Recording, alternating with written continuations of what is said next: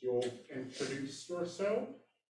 My name's Adrian Olson, and I'm gonna do number 4 and number 15. Number 4's instructions say whether the function graph is continuous or not. Explain if not, where does it fail to be continuous and why.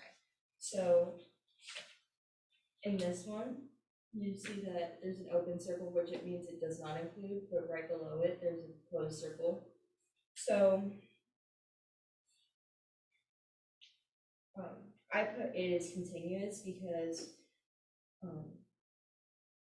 no matter how you approach it, you can still get to 1. So the function is redefined at 1. Is that right?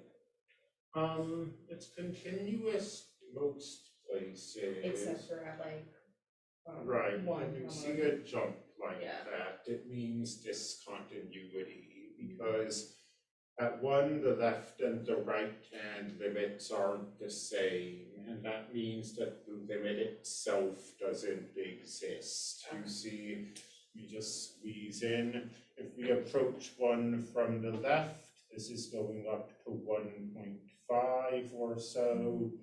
We approach 1 from the right, we're going down to 0. And then I have